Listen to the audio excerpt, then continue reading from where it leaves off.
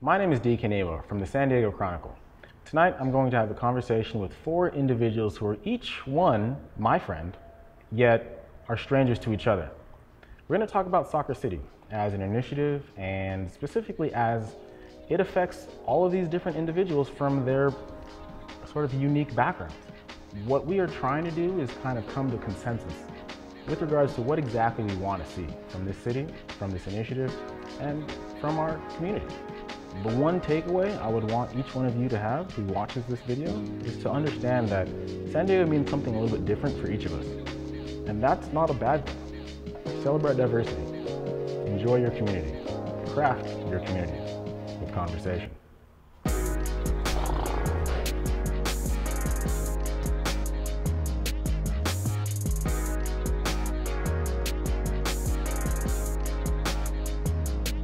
All right, guys, cheers. Cheers. All right. Beers and conversation. Beers and conversations. Actually, this right here tonight, this evening, is the first ever edition of what I'm calling crafting community with conversation. There's beers involved. By the Chronicle. By the Chronicle. Yes. Presented by the San Diego Chronicle. No, this is in my opinion the first of what I hope to be many different iterations of this same type of environment, right? Me, Dike, Anyiwo, my friends, whoever happen to be here tonight, I'm joined by Jason Gerlach, Madisyn Pryor, Nick Stone, and of course, Nicholas McCann. But what we're here today to talk about is SoccerCity and how I sort of came alongside having covered this entire story from a soccer perspective and having somehow found myself at city council meetings in the city here of San Diego and somehow finding myself embroiled in arguments on Twitter with people who I've never heard of and still don't think actually exist. But I think when you take a step back from the internet, when you take a step back from social media, and you actually sit belly to belly with people, you find out so much more about what everyone's about. So what I would like to say is, first of all, thank you all for coming here. And let's talk a little bit about SoccerCity. You know, here we are in the city of San Diego, California. Nick, you're the managing partner and project manager at SoccerCity? So as part of my job, I have the luxury of getting to lead this effort to try and create Major League Soccer in the city of San Diego. And at the same time to create a park and to do something that I think will truly revolutionize the corner of Mission Valley. Can you give us just a general overview of what this entire thing is? It started with an idea that the town was unlikely to lose the Chargers. And we were going to get lacking in like one of the key civic assets here. What gets people excited about being in a community? And you know, sports have their pros and their cons, but like one of the things they do an incredibly good job of, particularly when you're doing well, they bind a community together. So, what's SoccerCity? It's a goal and an idea to create a new sports franchise in the city of San Diego that is the fastest growing sport of these major sports in America today. And particularly for the next generation, you know, the generation that I'm now slightly too old for. Is the second most popular and really rapidly growing. And like, let's use that as an anchor to build this thing around that people find compelling from the ages of 20 to 60, 365 days a year, not 6. Yeah. And we started this from a very apolitical perspective, probably naively in hindsight, if I had to do it all over again, thinking, we're gonna figure out how to make this work without a bunch of political roadblocks, because we think we have something that works for the university, we think we have something that works for the city, and welcome to San Diego, that didn't happen. But we committed from the beginning to be transparent, and so like, please, part of why I'm here is to learn from people who have real ideas and emotions about it. What is underpinning your questions and how do we answer those? We have to be transparent about providing answers. Yeah, absolutely. You know, you mentioned, you know, here in San Diego where things happen / don't happen. And I kind of want to kick it over to Nick McCann, who's I think been here the longest. Yeah. You know, I've been in San Diego for 37 years. I'd like to let people know about my website, The Kept Faith, and podcast. It's available on iTunes. just how do you define San Diego yourself as a native?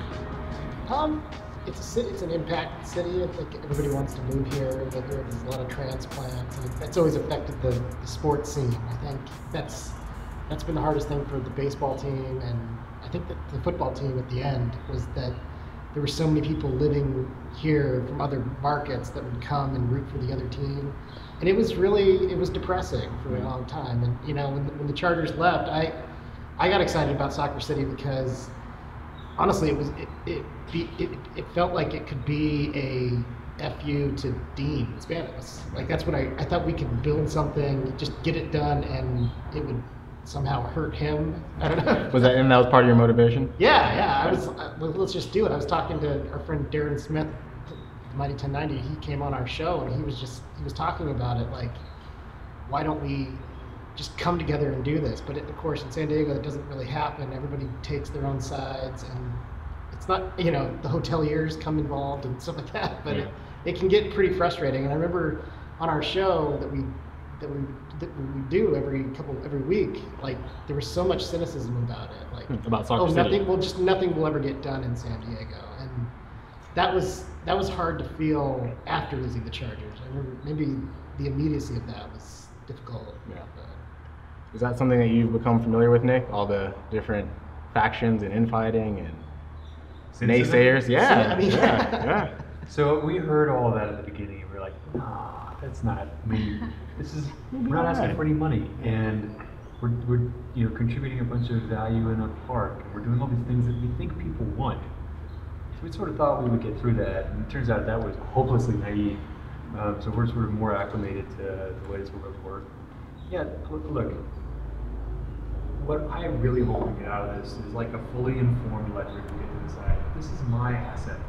I own this piece of land today, or I'm a taxpayer in the city of San Diego, it's my asset. And I want to put my stamp on what happens there. And if we get that, and people really know what they're choosing between, and we lose, well, okay. We had a fair vote.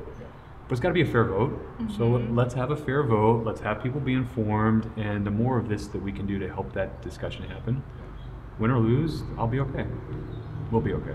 When you talk about what people are choosing between, obviously on one hand there is the SoccerCity proposal, which is kind of what we're here to discuss tonight. But on the other hand, there's this SDSU West initiative, and I know a few of us have different ties to SDSU in one shape or another. I'd like to maybe call on Madisyn here, and just to kind of get your understanding of SoccerCity compared to, say, SDSU West. Yeah. Even though tennis is my favorite sport, soccer is a close second. I played it longer than tennis, and so I couldn't raise a family in a community that didn't incubate a soccer community. I don't have a position on SoccerCity. That being said, I knew there was controversy. I knew that something was happening, but when I saw the tables outside of the places that I would go to, I didn't know what to believe because I didn't trust any of the people tabling. Mm-hmm. So I would see things on the news saying that there's controversy, not that I trust the news either. So, I guess I just didn't know what resources were going to actually give me information about what was happening. This is before the San Diego Chronicle launched, right? Yeah. Because now you know that the Chronicle. Now I know. Well, yeah. But at the time, this was about a year ago. So at the time, I didn't even know where to go to find out more about the issue. And it wasn't, if there was a spot, it wasn't convenient to find. Okay. So that's where I'm coming from in terms of understanding what was happening. Yeah, trying to figure it out still, you say? Yeah, I mean, that's one of the reasons why I'm here is because I feel like I'm going to get some insight today. Yeah. Okay. Jason, Gerlach. Yes. How are you today? I'm great. Yeah. Thanks for having me, Dike. Thanks. It's good to be here. My full-time job is as the managing partner and CEO of Sunrise Capital Partners. We're a 38-year-old asset management firm in North County of San Diego and Carlsbad. I'm also a full-time dad of 2, and I'm a part owner of the Orange County Soccer Club U21 NPL team. I want to get your sense because obviously Nick opened up and he spoke a lot about the idea of soccer. I know that you mentioned that you have a son who's been playing over 10 years now. And I know that 2.5, almost 3 years ago, when the North County Battalion became a thing, you jumped on very early, not just as a supporter or even as a sponsor, but you bought in to that franchise. So tell me a little bit more about how you look at soccer, not just from the field perspective and the playing, but also from the business side. Well, for me, it's not just a soccer thing, it's a sports thing. I mean, touching back on some of the things some of the other folks here have said, I mean, sports binds communities together. It's a common thread. And for some reason, San Diego seems to have lost its way with some of the sports franchises here. It's baffling to me that there's no longer NFL football in San Diego. Just baffling. A team with that history, that tradition, those uniforms, the Dan Fouts and Junior Seau and playing in Super Bowls, yet that's gone. So when I met Jason Barbato and had the opportunity to get involved in his project, which was North County Battalion, which was just a small minor league soccer operation in the Carlsbad, Encinitas kind of North County area, I jumped at it because I thought, wouldn't that be great if I could bring my kids and my neighbors and meet my friends and go to a game nearby and talk about what was going on and have a beer and talk about the game. And it's exactly how it unfolded. It created a really great little community very quickly. It wasn't massive. It wasn't on the scale of the Chargers and the Padres, but there was a real there, and it meant a lot to people. People would write us notes saying, thank you so much for being behind this team. I've loved coming to games. Or, boy, that playoff game was a thrill. I've never been more excited about a soccer game ever. I mean, that, even now I'm getting tingles on my back. There's nothing like a sporting event to kind of bring people together, regardless of their political background, their religious background, their socioeconomic status. Everyone can relate. Everyone can talk baseball. Everyone can talk football. Everyone can talk soccer. So it was a no-brainer to get involved, and it's been very rewarding. The downside of it is, it's a business, and to play, you gotta pay, and you're going to lose some money doing it. And so people need to respect that when people step up and are willing to write big checks to create something that'll be a community asset. In your case, on a community asset, you got to step back and maybe say, okay, is this something where we want to play petty politics, or is this something where maybe we want to rally and say, boy, this is a decent deal. Maybe it's not perfect, but it's pretty darn good. That's the thing that's baffling to me.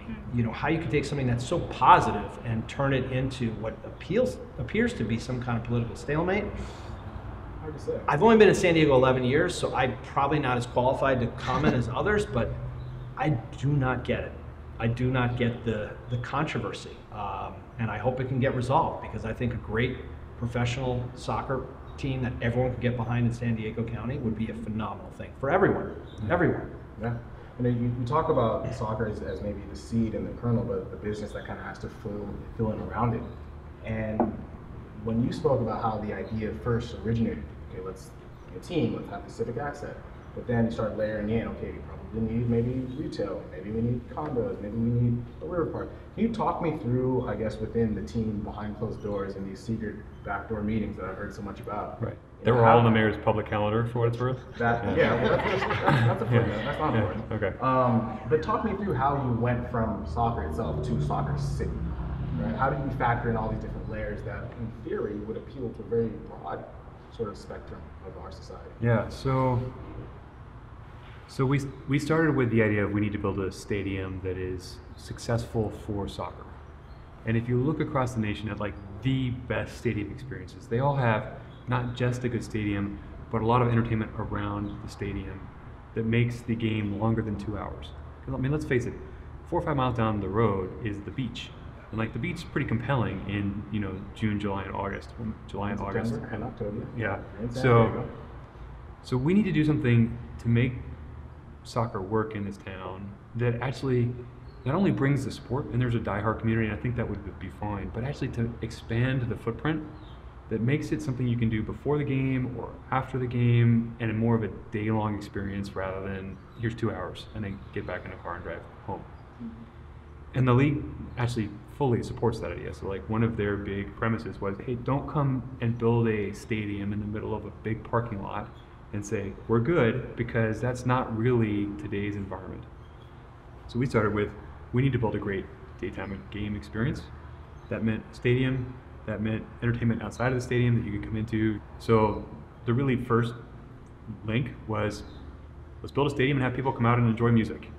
Okay, well now if we're gonna do that, now what do we need? And it's like amazing how quickly you go from, we built a stadium to a music venue, we built a stadium and a music venue to people need to have a place to get a beer, like this, to sit around and talk, somewhere to go after. Okay, well that's great, but now I need a place for that to work for the other 330 days of the year where you don't have a soccer game in the stadium, so how do you do that? You can't have that sitting on a parking lot, so now you need housing and you need an office, and very quickly it built. Did we think we were launching all of that when we first started this? No, but the reality of where we have landed is that we need to do those things to make the base work, which is make a great game time experience, and make something that's valuable to the community 365 days a year to bring people in. And what we realized pretty quickly is that in San Diego, nothing happens fast, sadly. So we had a very real stop function with Major League Soccer, who said, look, we got 12 cities and we have 4 teams. And we love San Diego. And we love the fact that you have Landon and Shannon and Juan Carlos Rodriguez, who most of you probably know, but runs Univision Sports and Televisa Sports in Mexico. The most powerful media guy in soccer in America. We love that. But you need a stadium, and we're not waiting 10 years for you to show up with a stadium plan. So the initiative approach started by us saying, listen, we got to do it in a way that works to bring Major League Soccer. And once you're in the initiative, now you've got to do something that actually makes people value what you're proposing. So we said, we'll fund the entire community park that the city should otherwise be funding. That, at the end of the day, they don't have the money for. Everybody knows they don't have the money for it. There's been 30 acres of park that's supposed to be built on that parking lot for 20-something years, and it's never happened. So we'll just pick that up and we'll say, here's an additional contribution over and above paying for the land and building all the rest of it. And the hope was, hey, that's way better than everything we've ever seen in Mission Valley ever before. Should be kind of cool. But San Diego has a way of slowing things down. So here we are. Nick, do you remember the first time, Nick McCann? Yeah. The first time that you heard about a new stadium for the Chargers? Oh, let's see. I guess it was after. When you were 4? Yeah. I think it was the 90s. Yeah. Let's go back to the 90s. Yeah, well, after the 98 Super Bowl, it started to That's when ramp the up. conversation picked up? Yeah, and it never stopped until they left. So it took them 20 years to figure out that actually we're not going to do anything. yeah, pretty much. But what they sold us on in '98 was that they'd increased their payroll to make it to the World Series, and they basically told the public, do you want more of this? We'll vote on building Petco. And then after that, they've had a lot of different ownership changes, and they just haven't really put the money into it. And I think that's, when you compound that with the Spanos family's farewell tour, that people don't trust people. I think voters are real. They don't trust anybody who's coming in here and trying to build something. They don't trust anyone, period. Yeah, they don't trust the mayor. I think they the don't trust presidential election a couple years ago showed. Yeah. That says a lot about what I just said, which is I didn't even know who to trust to get information from. And that includes the media, which is a really interesting thing. That included the media. Yeah. That's why this is so valuable, actually, for what it's worth, Dike. I think we're transitioning from a period in which you trust people to tell you what to think into an environment where people want to see and evaluate for themselves what to think, but to do it in a very condensed fashion, because we all look at Facebook videos for 3 but not 6 seconds. And that's a really hard matrix, but it's what makes this format valuable, because if you want to go learn more, go deeper, you have the ability to go do it. Yeah, I mean, that's a big part of what we're trying to do. What I think we have to urge people to do is actually go see things for themselves. Yeah. I think the Padres are a great example. I mean, all the points you raise are fair. Go to a Padre game on a Saturday night. Go down to Petco, get there. Yeah. Games start at 5:40, so get down there at 4 o'clock and see that scene, feel that scene. Tell me, and watch the game, and then go out afterwards, and then come home and say that wasn't valuable. That wasn't fun. That wasn't a community building experience. That wasn't good for San Diego's businesses. The taxi drivers, the restaurateurs, the hotels, the bars. Your point about the enthusiasm, that's mostly, I think, the connection with your fellow fan. And if you go to some of the great games in the best MLS stadiums here, like Portland is an off-the-hook stadium. It's not huge, but people walk out of a Timbers game, it sells out every game, and it sells out every game because it's a great experience while you're in there, right? And there is a supporter community, which for those who don't follow soccer is a really random thing. What is a supporters club, right? But there's a group of people who so thoroughly believe in the team and the sport that they come out and they build these amazing tifos, and they have rituals and cheers and chants, and there's a culture around that I don't think the average, I grew up 75 years ago with football experience understands, and that's part of what we're struggling with in SoccerCity, is that culture is shifting, right? And that intimate experience, the condensed shared passion, the fans who are willing to go above and beyond, hasn't really existed in traditional American culture for the last 30 years. There's no NFL team that produces that. I don't know. I'm a Packer fan. Come up to Lambeau Field. Okay, that's actually fair. That's probably one of the best Yeah. experiences. I mean, like, I grew up in Dallas, Yeah. and you know, the Cowboys fans are damn passionate fans. Yeah. But they're not quiet. But there's no tifo Yeah. at a Cowboys game. Interesting. Yeah. What were the Eagles fans are Timbers? dedicated. Like, how did the Timbers get their stadium? Do we know? I don't know the story. Yeah, so they converted what was an old minor league baseball stadium Okay. into a soccer stadium in downtown Portland. And that's, like, location matters, right? And the surrounding matters. And so there's this really awesome kind of vibrant activity set just around the stadium that makes the in-stadium experience even better, because it's compounded with people coming in and they're already enthusiastic before they show up, because you've sort of soaked in the passion before you got there. And then post a couple beers, you've soaked in the passion after you've left, and so there's a fun after the game too. Sports is about the destination Yeah. many times. I mean, I'm, 47 years old now, and I care if my team wins or loses, but ultimately I have a little perspective. I don't cry anymore like I did when I was 11. Yeah.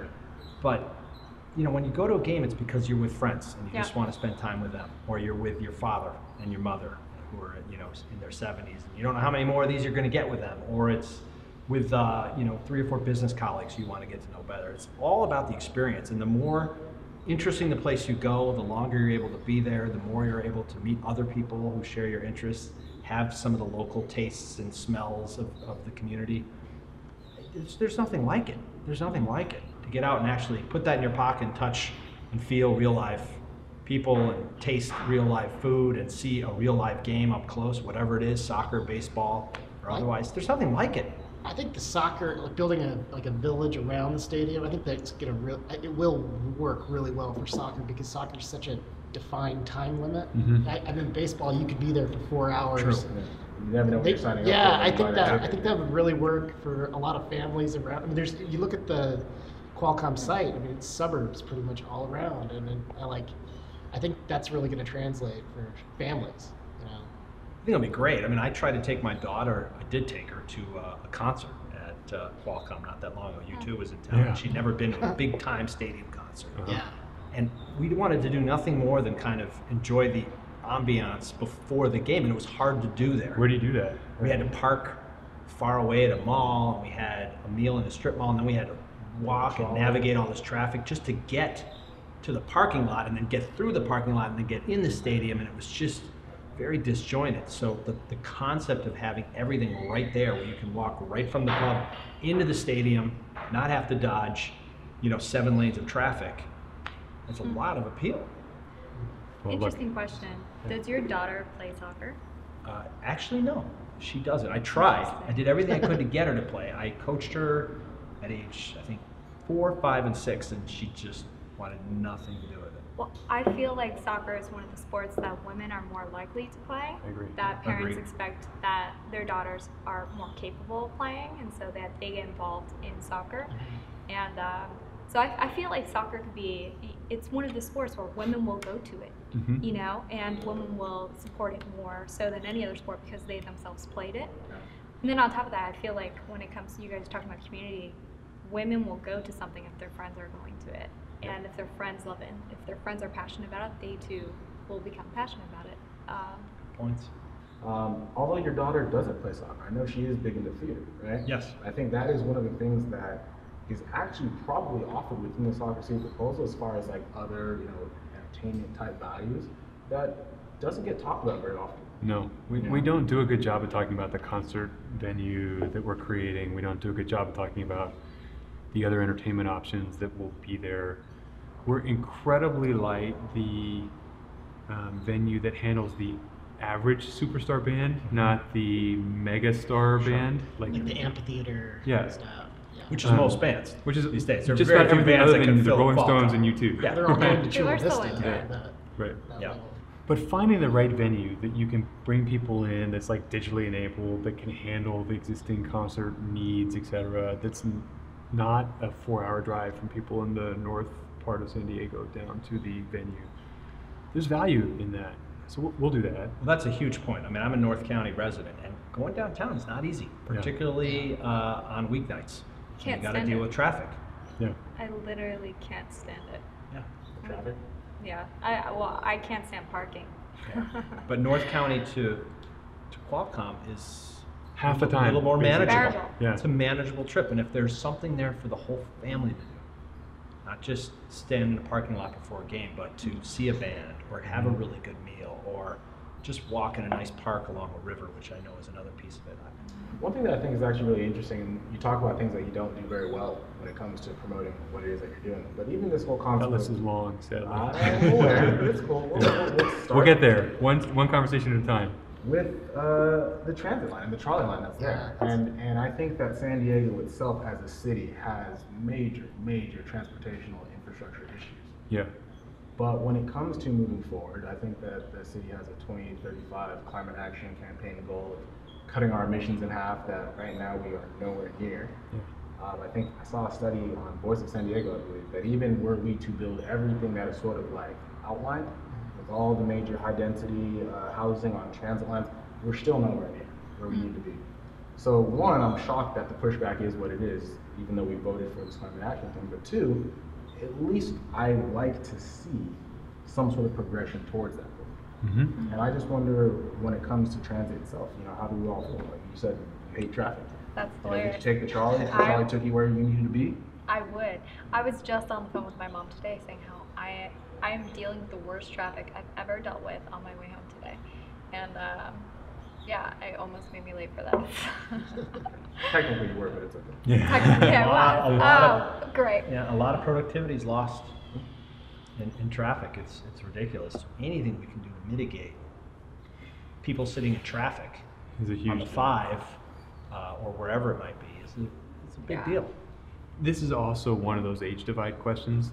Like, if we're kind of doing the right thing that we're supposed to do as a city, we should be thinking about people who were 14 and 15 and 16 today, because by the time this is built, they're going to be 32 and 33 and having families.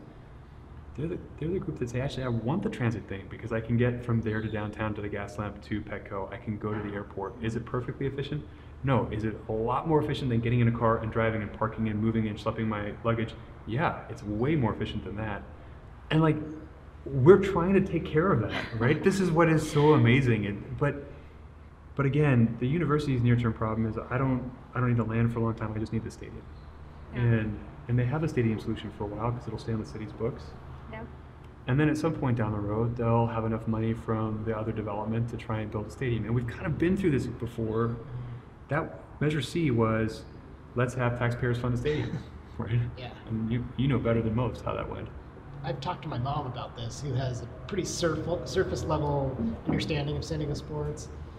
And you say, like, well, there's two plans. One of them's private investors, and they're called SoccerCity. And then it's them versus San Diego State. And her initial response is, well, just go with the school, education first. And Right. the more you look at it, though, these are private developers too, and they're not. Isn't that what the lawsuit's about? That's the lawsuit. That they're not being upfront with the public and the voter and the people signing signatures. What is the timetable for that lawsuit to play out? So, look, that's a hard thing to answer because Yeah. it's courts. It's fast, though, but remember, this is courts, so fast is relative to a very slow baseline. Before July, basically, when we have to publish a ballot. I mean, I think what this lawsuit basically says is, hey, two private development efforts, be two private development efforts. Call yourself, private Private campus X, Yeah. right? Or campus West, or whatever. But you can't use the term San Diego State University. You can use it to describe your what you're proposing. You can use it to describe your benefits. You can't brand it. You can't take the state's asset, which is the name of that university, and say, this is a development effort for the university. I mean, there's a law around that that's like incredibly clear that says you cannot designate without the permission of the trustees a political activity like an initiative or a political organization like a campaign committee with the term San Diego State or SDSU. And the political activity, the initiative is called SDSU West, and the campaign committee is called the Friends of SDSU. and they're confusing your mom. And Yeah, honestly, I they're know. confusing the UT and NBC and KUSI and like all the people who are supposed to know. They're not confusing the Chronicle. No, for what it's worth. They're not. And that's the point. The point is like, let's have a fair discussion. Let's have a legal discussion. And then let the people decide. Don't hide behind a brand that's not yours. And if you're not willing to recirculate, because there's plenty of time to go recirculate. If you're not willing to recirculate, it says, hey, absent the brand SDSU, we don't think we can win, which is precisely what the law is designed to protect against. You shouldn't get to use the state's asset of the name of this university to sell us an inferior product to people because they say do whatever is in the best interest of the university. Jason, you're a lawyer. Or at least you studied. I practiced for 10 years. There you go. And in reviewing this lawsuit, or even in just hearing sort of the terms of what's right and what's wrong and what's allowed and what's not, I mean, where would you fall? I can't comment on the merits of it. I haven't reviewed the filings and the law in question. I mean, at the end of the day, it just seems silly to me for people to be, fighting over this opportunity for everyone. It just, I don't know, it doesn't feel right. I'm hoping the judge will do what a lot of judges do, which is say, you know what, you have some good arguments, but will you sit in the room with that mediator? Can we knock this? Can you guys work something out here? Can we just have one plan? Please, guys, get in the room.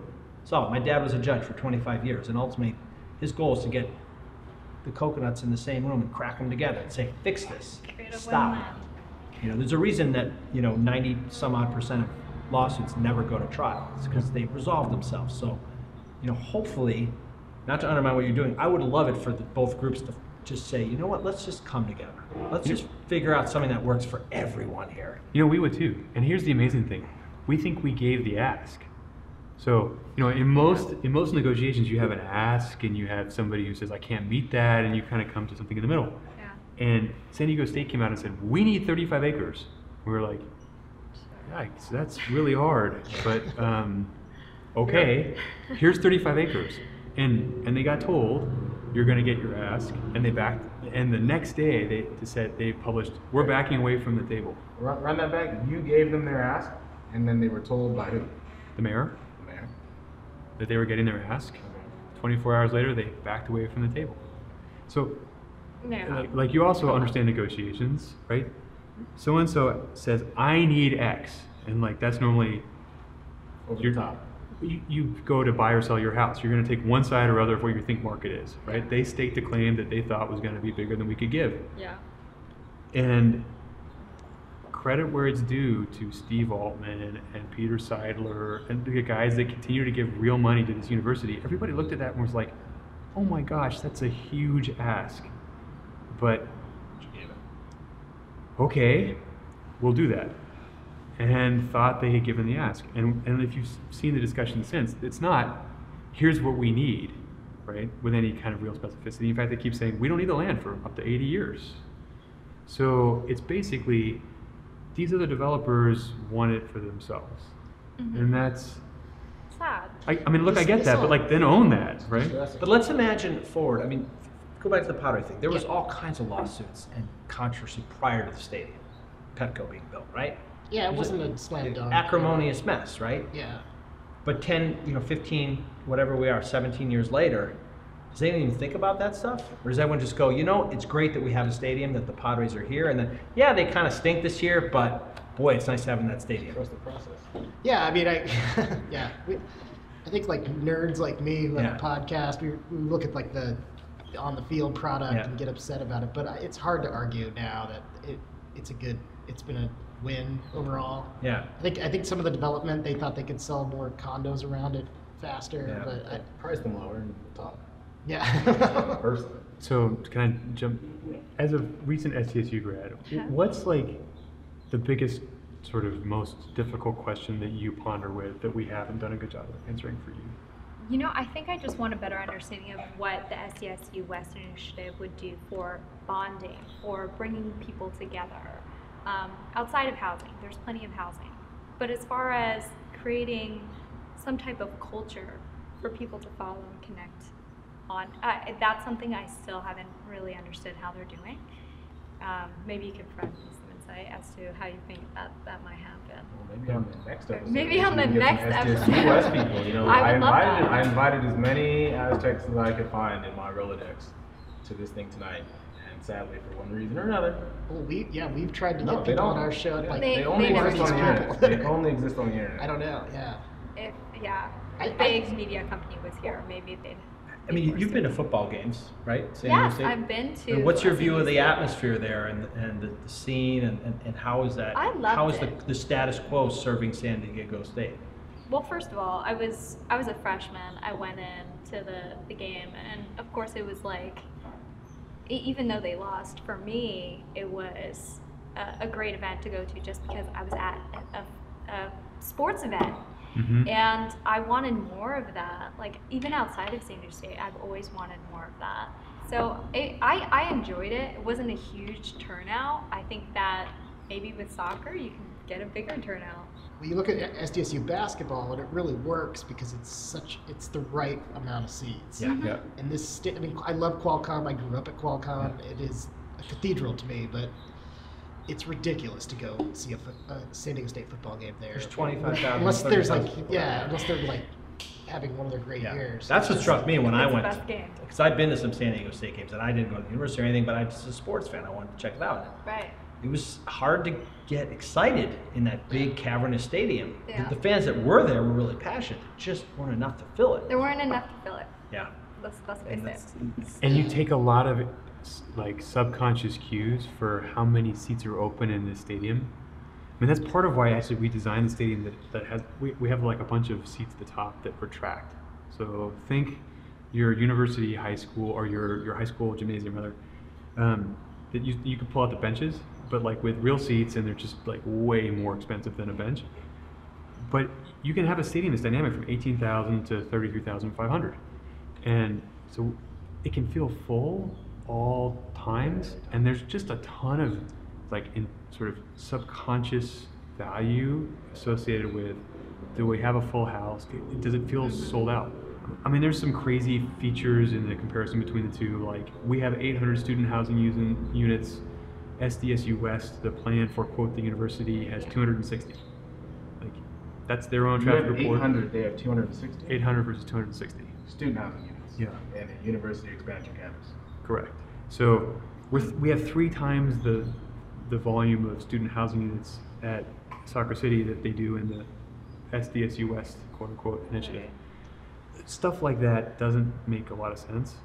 But for your recent grad, what they don't have any of is an entertainment area. There's no sports culture around it. There's like a little bit of retail. It's like a laundromat and a grocery store and a CVS, and they'll bring food trucks in for the game.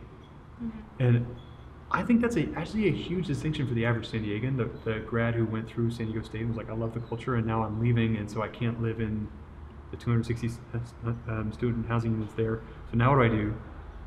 Like, that site's not that valuable other than 6 days a year, unless you've got something there for the average person, 365. Mm. And like, the typical San Diegan isn't going to live there in SDSU West. They're not going to work at SDSU West. They're going to go on a Friday night for a soccer game, on a Saturday afternoon for a football game, on a Wednesday because they want to hear a great band come through that hosts 5,000, not 25 or 50,000, or a good meal, right? Yeah. That's maybe even someday walk in our park. But SDSU West is framing it like they're going to build more research buildings, and it's going to be education based. And Yeah. do we believe that? I don't know. Do I know? I think Do the you? question you're asking is, Yeah. how big does a university have to be? And Yeah, is it, like, well, I mean, how big can it be? It's one of the They biggest just campuses. built some research-based buildings. So, Yeah. and those, I mean, they're amazing. But how much do you actually want your kids to be, like, how big is a classroom supposed to be before your kid should be studying online? And that's not even counting into effect the whole idea of the California State University system being primarily focused on teaching as opposed to research like the UC system. You know, like, as a state institution, you've got your UCs and your Cal States, and they've both got very different paths and very Right. different tracks. And like, let's not even get into the idea of San Diego State sort of trying to veer into that other lane because, you know, unfortunately at some point we gotta wrap up tonight.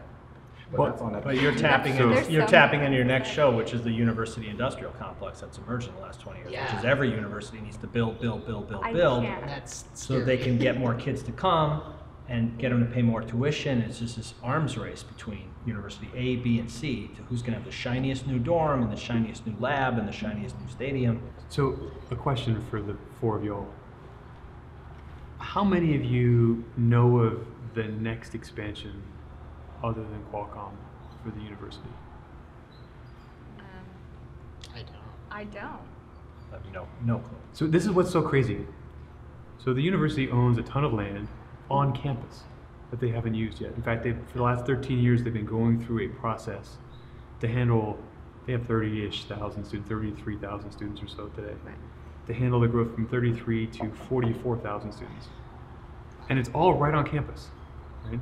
And 600,000 square feet of research is right on campus. And since 2005, they've been debating that how do we expand on campus. And in 2005, it was like urgently critical. We need it to happen today. And here we are 13 years later, and we're still going through the CEQA process for an EIR to get that expansion to happen. And like, nobody knows that, right? So this debate, you know, you asked me at the beginning, what's really going on here? The university is telling the truth. They don't need the land for a long time because the next 11,000 students, the next 30% growth in total capacity, which comes with challenges, is already accommodated for on campus, right? Or right next door to campus.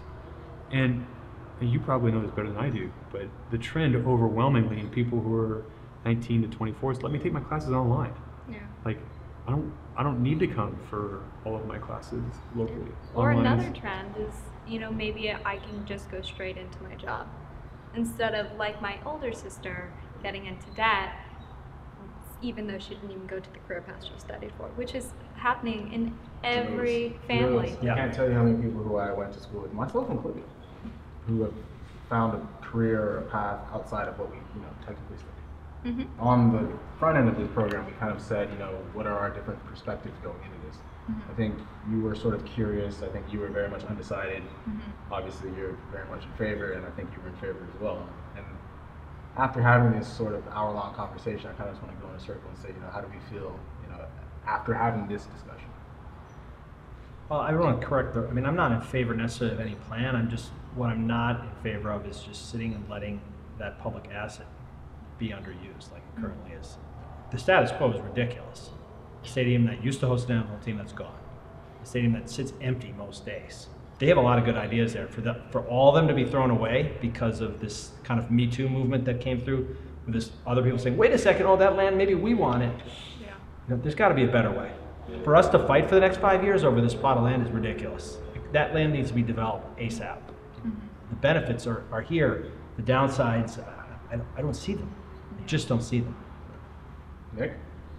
I guess my feeling on it is that, whenever we post a podcast or write about this subject, we're always using the SoccerCity side, and they're always upfront about the information, what their plan is. And whenever we talk about SDSU West or just SDSU, all these people come out and say horrible things to us. There's this huge just negativity coming from that side, and It's like a black and red wave. yeah, well, during when the debate was centered around the special election, it just felt like that side was just sniping from, I guess, the Mesa. But they were, they didn't have a plan themselves, and SoccerCity did, and I always thought that was interesting. And I still feel like the SoccerCity side is more upfront and willing to discuss it than the other side. And I went to San Diego State for 3 years, and the way that side, the San Diego State West, talks about it, they make it sound like every alumni is for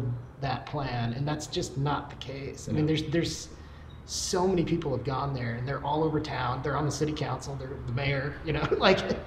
It's a big group of people, and I get weary when one initiative is trying to say that we speak for that whole group, and I just don't agree with that. I don't think it's dangerous. Madisyn? Yeah, I think, well, first of all, I'm an Aztec all the way. I'm here today. I see that SoccerCity is present, and I understand how they are trying to pull a community together. So I'm going to say that I'm in favor of SoccerCity. And if SDSU West Initiative were to, come together on this kind of conversation, one that's a little more intimate, like maybe I can hear how they actually think that they want to bring people together. Yeah, that's just where I currently stand. Nick, we know where you stand. Yeah, but I'll tell you, for what it's worth, y'all, I mean, I really appreciate the openness, because I think we have tried from the beginning to be able to come up with an idea, which I'll fully admit is not perfect. I mean, there's no such thing as a perfect idea for all parties, right? But understanding where different people are coming from and being able to then appropriately help them understand where we think we're delivering, that's really valuable. And there's a cohort of people who will say, I don't care, I don't like you, and it's okay, this is an election, right? We might lose, and to your point, Dike, I think there's actually 3 choices here. There's SDSU West, SoccerCity, or neither. And your point is right. Neither is unbelievably expensive. Unbelievably expensive. And it squanders on either side a real opportunity to do something with like an environmental blight, the largest parking lot west of the Mississippi, all the things we talked about we shouldn't have today. Doing nothing is really expensive.